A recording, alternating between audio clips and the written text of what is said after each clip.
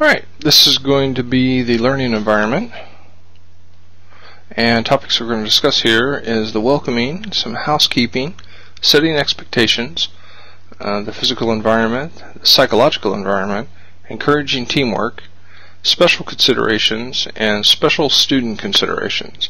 Now, a little introduction here. Pretty much being an educator involves much more than simply imparting knowledge and anecdotes to your students.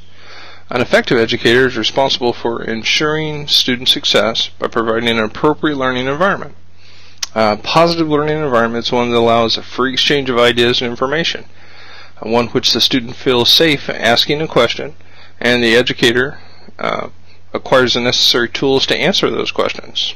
Abraham Maslow's theory regarding human motivation and development in the hierarchy of needs in 1943 is where we kind of get this from.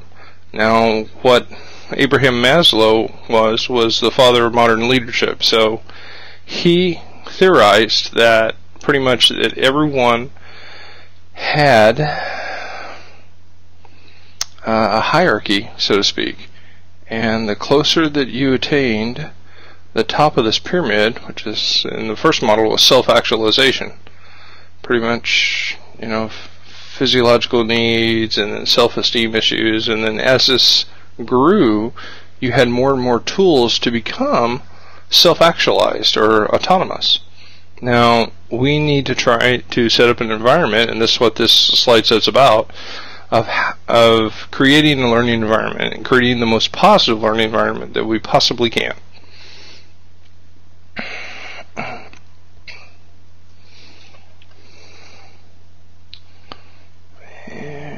Let's go to the next slide. Okay, so the first thing we're going to talk about is the welcome.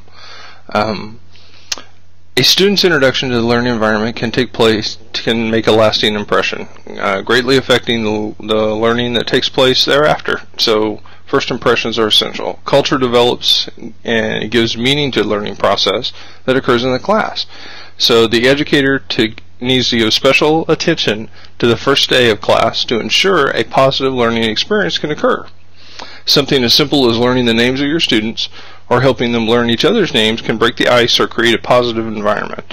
I like to get them to talking. So anything that you can do to interact and start to build a rapport the first day of class is essential.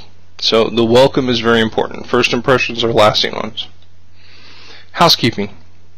A fundamental part of creating a comfortable learning and teaching environment is assurance that the basic needs of both the student and the educator are met. So very simply, let everyone know where the restrooms are, where the refreshments can be found, and provide adequate breaks. An adult needs a break about every hour. They can't just take it on the nose continuously.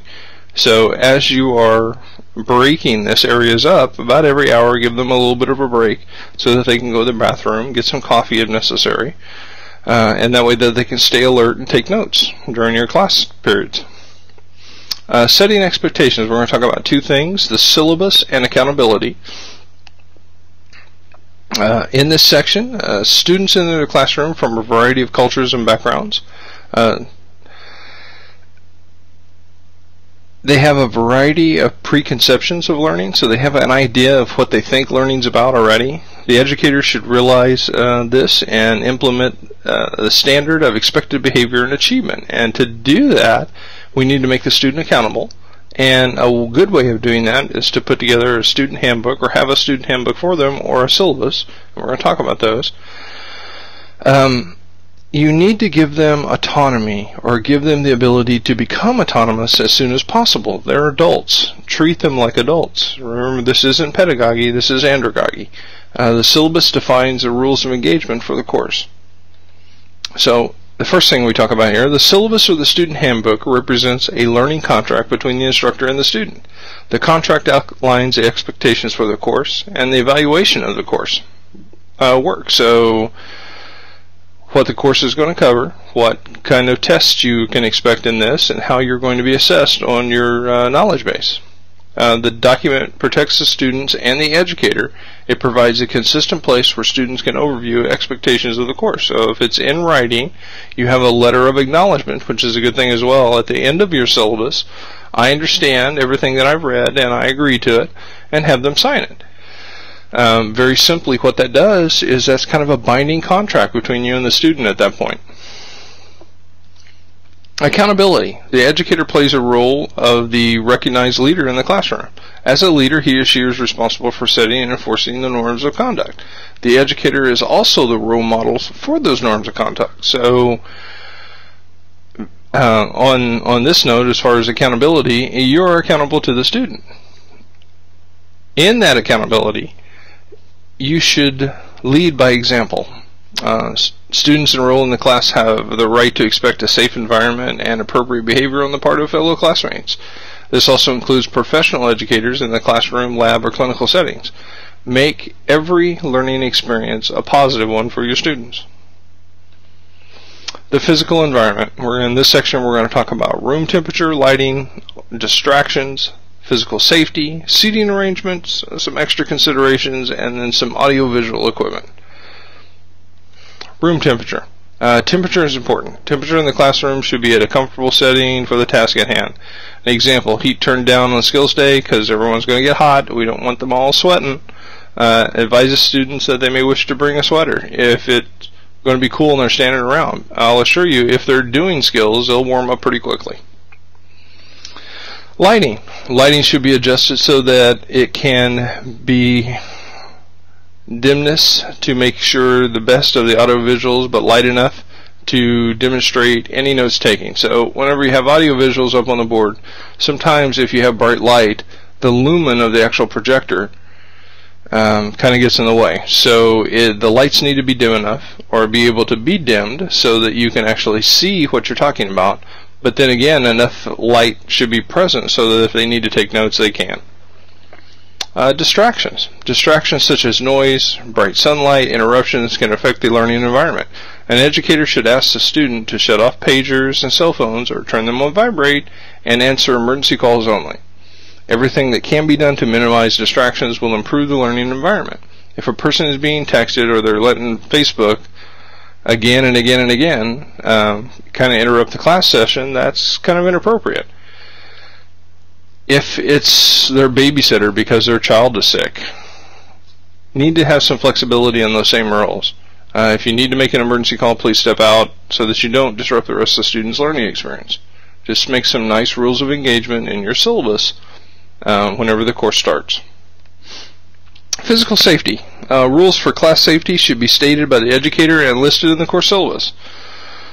This is kind of like an overall safety briefing for the whole course, or at least for that section. Students should exhibit appropriate behavior around specialized equipment, and examples of this: balloon pumps, ventilators, IV skills, universal precautions as necessary. Even whenever we're playing in the lab with even essentially Kool-Aid water or dyed water, we would want to have universal precautions. If you get the stains or get that stuff to stain on your clothes, it's hard to get out. So we don't want them ruining their clothes, ruining shirts and pants and purses and jackets while they're trying to get in there and get some psychomotor skills. Seating arrangements. An educator should be able to configure and reconfigure a classroom in a variety of ways and will assist with the instructional strategy for that session. Examples of this: 8-hour sessions. Pretty much you should have some padded seats. Seating arrangement that will focus also on the instruction. And we're going to take a look at some seating arrangements here. There's various ones the book talks about. There's traditional, I'm going to kind of mark some of these. Traditional theater. There is a rectangular open, which is this one here, and a rectangular closed. And then there is a round table. This one is good if you're having debates. And then this one up here, the round table up here, is good if you are actually having them working in small groups. So talk about each one of these here for just a second, a little bit. Traditional. So traditional setup classroom is ideal for a large number of students. This is not a good setup for a small group, so if you only had 3 or 4 students, you would not want to actually use this traditional seating. It may allow students to hide behind others if you have a large group as well. And this guy on the back row here could definitely kind of be hidden away from the view of the instructor. Theater seating, if you have a very large group in this, is a good idea. It's an easy way to get lots of students in. You can actually do demonstrations, lectures, and all kinds of cool stuff in theater seating, and the students can see, because each row generally in theater seating is higher than the one previous. Rectangular open, U-shaped educator in the center, and that's this one here that we're talking about. Now, the rectangular open, excellent when students are expected to participate in discussion, works well for psychomotor demonstration. You can put something in the middle. Does not work well for a lecture scenario. A student will sit with his back to the instructor. So, very simply, you have to have interaction if you're going to set up and adjust your classroom seating.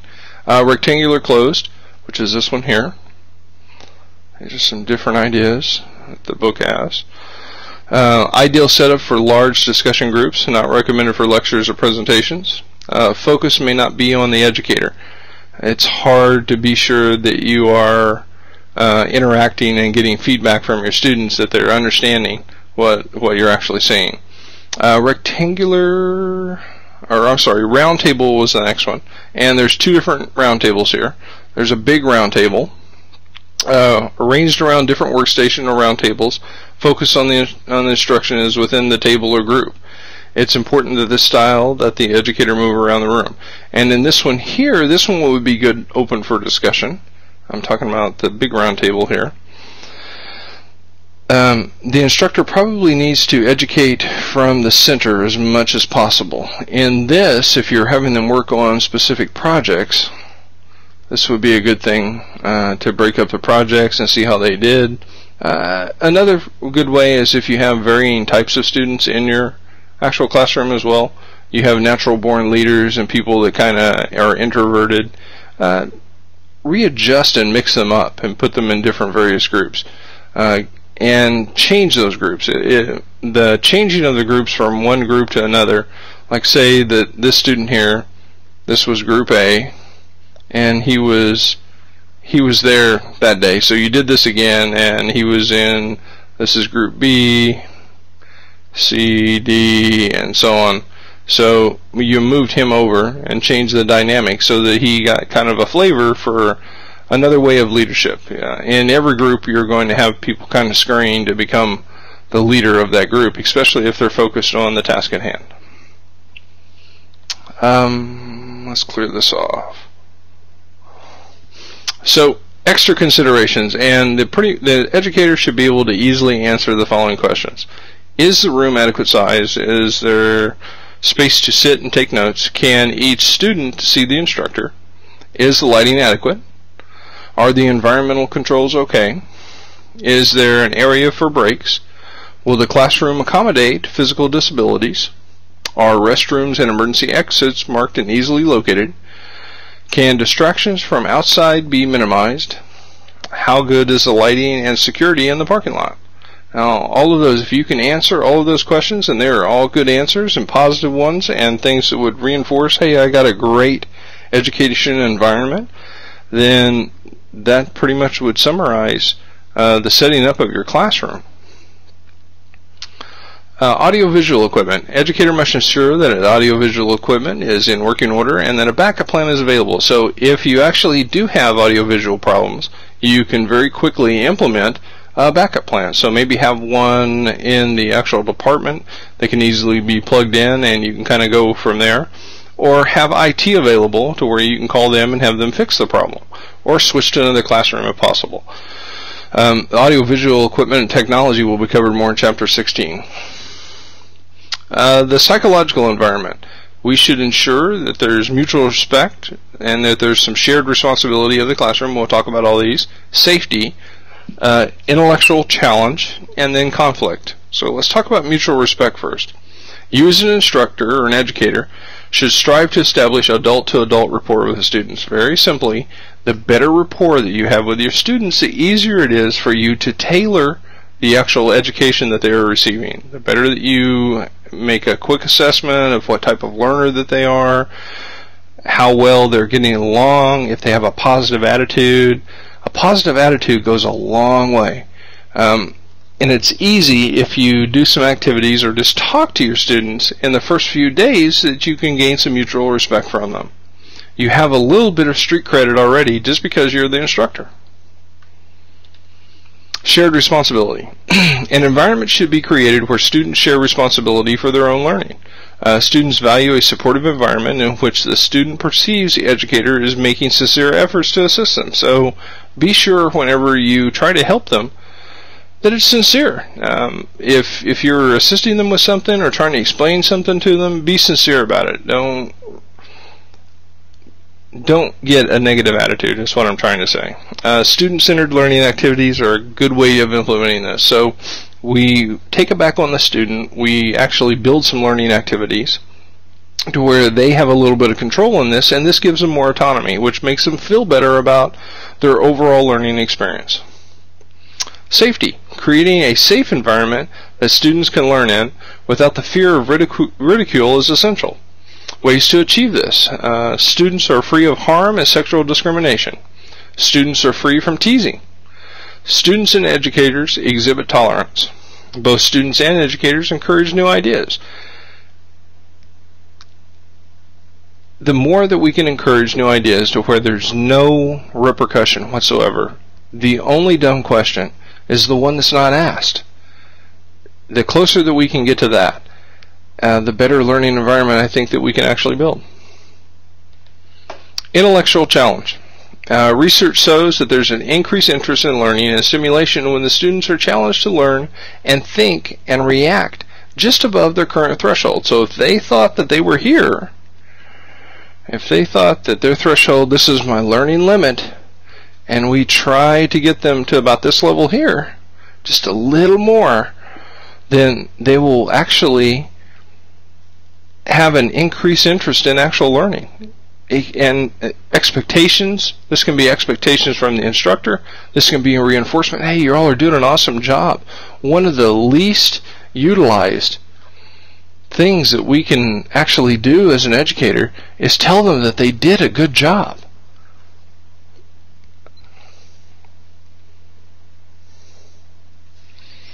Conflict.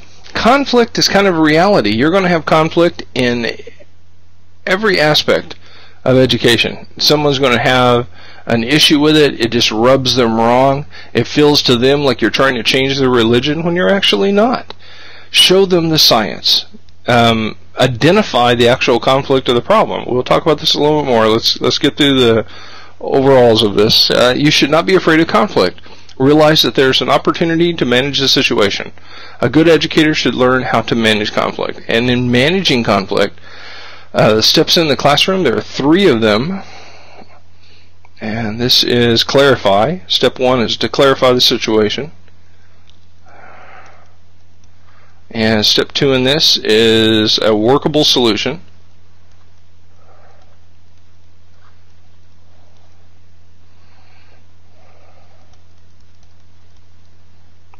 And then apply the solution. Sounds pretty simple at this point, doesn't it? Again, and we try to give them as much autonomy as possible. So let's talk about step 1 there. 1, we want to clarify the problem. Ask questions to clarify the problem at hand. This step identifies students and clarifies the issue at hand. So if the students have a problem, step up. Speak now or forever hold your peace. Whenever they come up with a problem, identify. Say, okay, that's a problem. Do we have a workable solution for that? Have them get into groups if you have to, or have the students offer suggestions for the solution. All parties should work together with positive attitudes and identify ground rules for the solution. This is what I can allow at the college level. Or this is what I can allow as the instructor. Come up with a solution. Come up with some solutions that we can work with. And then once they have decided on this solution, apply the solution. And now this is the changed version 2.0. This is what we're going to do from this point forward. Have the students work together to develop a plan of action and ensure the completion of the solution. Areas come up all the time. The clinicals may not be working with their with their work schedules. I can't get into the open labs. So try to open up those discussions and give them a little bit of responsibility. If they are going to gripe about it, I make a simple ground rule in my classes. I don't care if you gripe, but if you're going to gripe and pose a problem, don't pose any problem that you don't have at least 2 solutions to work with. And let's clear this off. The social environment. The learning environment is dynamic. As your class gets to know one another, the group dynamic may change, and this is as they develop rapport within one another and with you, the overall social environment of the class may change, quite rapidly too. Encouraging teamwork. Teamwork skills are essential. Group projects are a good way to teach teamwork, and there are 3 stages to good group dynamics. There's a forming stage, a storming stage, and a performing stage.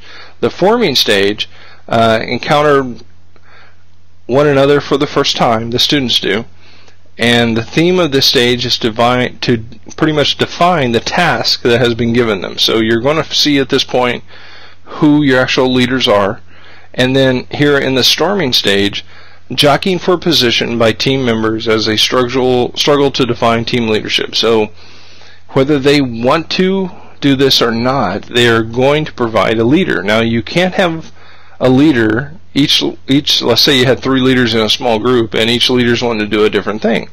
There's going to have to be someone that stands up saying, okay, I understand your position, do you understand mine? And there has to be some compromise or some resolution of this. And then a performing stage. During this stage, the team balances any kind of interpersonal conflicts that they have or relationships with the other portions of the team, and they need to identify and get the results done. And this is where we start to see the actual work forming in the performing stage. So forming stage, let me see what I have to do here. The storming stage, jockeying for leadership positions, and then the performance stage, whenever they actually have a plan in motion and they're starting to create their own inertia. Special considerations: the laboratory and clinical environment, non-traditional environments, and the use of new technologies. Laboratory and clinical environments. The clinical environment is an important part of EMS education. When setting up the skills, the following things should be considered. Is it safe? You cannot have a chainsaw with a chain, like a psychotic killer in the middle of the room with a chainsaw, gang, gang, gang, gang, and revving it up. There has to be some kind of safety rules and safety briefing for each type of lab that you actually do. Visibility. Everyone needs to be able to see what's actually going on. Rehearsal, so that all things that you are trying to demonstrate are done appropriately. That way you don't reinforce or create a bad habit. Practice size. There needs to be adequate amounts of practice and a large enough group of instructors to assist with the practice size. Encourage self-learning. One of the best things that you can get a student to do is to assess themselves. So at the lower levels of your skill sheets, whenever you're just trying to create knowledge or maybe application instead of mastery as far as the actual psychomotor skills, a good thing to do is to get them to assess themselves, but they still have to have a coach for that assessment. Stimulate real environments, or simulate real environments. Oh, I apologize. Simulate real environments. So the more realistic that the environment is, the more that it actually gets them there to the scene that they'll run in the future, the easier learning will be, the better the buy-in will be from your students. And then appropriate dress. If you're requiring actual uniforms so that they're nice and comfortable with going to their scissors or going to their stethoscope or knowing where their parts and tools will be, then that's going to be more appropriate for that laboratory or clinical environment. Non-traditional environments. Typical learning environments include classroom, laboratory, hospital settings, or the field. As the settings become more complex, they integrate higher levels of thinking and psychomotor skills. Adding complexity may elevate critical thinking. Simplifying the environment may remove complications and restore student confidence. So, as far as this goes, very simple concept on this. If you have added complexity to the environment, you will get a higher level of critical thinking from the student at this level. However, if you're finding somebody that is having difficulty in implementing those skills, and they need to have some more confidence reinforced, maybe reducing some of those complexities to where it increases their self-confidence would be a better approach. Now, here's the rub on this. Understanding your students' levels and understanding where your students are at is essential in doing this. Use of new technologies. Internet, computer-based teaching, satellite education are technologies that can be used to enhance the learning environment. Other areas and things like online libraries or databases, games like Jeopardy that you can get student groups to working with are good ways to trick them into education, so to speak. They're fun, easy way to use terms, easy way to use topics. Jeopardy games are very easily set up in PowerPoint, and then the instructor would play Alex Trebek, so to speak. Special student issues. So these are all different types of students that you may actually see in your class, and some ways to correct them. So very simple ways to kind of correct their azimuth or their point or direction, if you will. The latecomer. This student's the one that regularly comes late to class. Ways to kind of correct this activity on your student's part.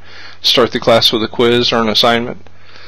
Take the student aside and counsel them. Say, hey, you can't be showing up every day late. Is there something that I can do? I can't start the class an hour later. Is there a reason that you're like this? Try to see if you can help as much as you can, but keep firm to the standard. Have the student put together a corrective action plan, and this would be in their own writing, and sign it if it comes to the counseling part. So if you're counseling any student, always have them make a corrective action plan or a CAP and have them write it out in their own handwriting. So this is what I need you to do. We're going to consider this just a verbal counseling at this point, but I need you to come up with a corrective action plan and send it to me. How are you going to correct your actions? That way they can kind of reflect over it and kind of get it in their head and say, okay, either I can do this or I can't. If I think that I still can do this, then I need to correct my actions. The bored one. This student is the one that appears to be bored either by body language or lack of participation. Ways to correct this: create an opportunity for the student to participate. Actively engaging students make them a stakeholder. So whenever they start interacting in groups with other students, they actually have more of an interest in the class. They've kind of bought in, so to speak. Visit with the student to identify the underlying issue if there is one. See if you can correct. And you can't just come out and say, am I just boring you to death? But just tell him that his body language or his lack of participation is concerning. Everything that we actually perform in EMS has a lab function at some point to where they need to show psychomotor mastery. The social butterfly. This is a student that spends more time visiting with everyone as opposed to learning. So they're very interactive, they're very social. Ways to correct this may require a job assignment in the class that will put his or her people skills to work. A brief discussion on focusing on the effects of their behavior may also point them in the right direction as well. If it becomes a problem and you have to do a full-blown counseling, again, make a corrective action plan and have them sign this out on their own words. The introvert. A student remains distant, avoids discussion, more like a tourist than an active participant. Ways to correct this: they need to become more involved in the learning process. Have a student lead a small group discussion, so have them actually lead a small group discussion. Encourage these students to take more chances. If they start taking small risks, and they'll lead eventually to bigger risks, and they'll become more involved. I just need to get them opened up a little bit. A way to shine, if you will. The domineering one. The student will dominate class situations and lab settings if allowed to do so. Ways to correct: small groups with other students serving as a leader. Assign a project. Have the student research and report to the class during the next meeting. If behavior is consistently disruptive, confront the student and explain how the student can participate positively. If it comes to counseling, again, make a corrective action plan. Have them sign it or write it out in their own words. The sleeper. EMS students that work a day job, in addition to taking classes, this lifestyle can be exhausting. I call it breaking their necks, because you'll see them start nodding, especially if they haven't had a good amount of sleep or the correct amount of sleep. Ways to correct: calling the student to answer questions kind of puts them on the spot and doesn't create exactly a positive education environment, but you can call them out. It will correct the action pretty quickly. Ensure that the students have a break about every hour. Allow them to bring coffee or drink coffee. Give them enough time to drink a little coffee or get some caffeine on board. Involve students in learning activities other than traditional lecture. Lecture format most of the time can be boring unless you're very interactive with your group of students. The confused one. The student has problems grasping the material. They may exhibit this by engaging the material or having a tremendous amount of questions, just kind of lost. Ways to correct this: the student should provide the student with clear expectations and a detailed plan on how to accomplish this. Project groups can reinforce the theory, and then tutoring can also be arranged as a good way if they're just absolutely lost. The hostage. Any agency or company that require their employees to attend a mandatory EMS certification, the students may strike a defiant pose. Why do we have to be here? Why are you making us come here? Very simply on this, try to get their buy-in on it. Say, hey, I'm here with you. I'm the one that's trying to teach you in this. If you interact with me, I promise it won't be that bad. If you can get them to buy in on their education just a little bit, then very simple, or give them some autonomy so that they don't feel like they're children again, it will expand them greatly. And they'll probably open up to you, and you'll get a good rapport with them quite quickly. Again, first impressions are essential. So, summary here really quick. The environment in which student is learning is important. Effective educators make every effort to create an environment that's physically, psychologically, and socially safe. Your tactics that you develop may change with each class. Every time that you have a new class, due to the interaction and its own social element, you're going to have to customize your tactics with that class. Be sure that you have plenty in your bag of tricks. If you have any questions concerning this, feel free to give me a call. My name is Roy Smith. I'll be reached at smithr@imsa.net or 405-219-7613. Thank you.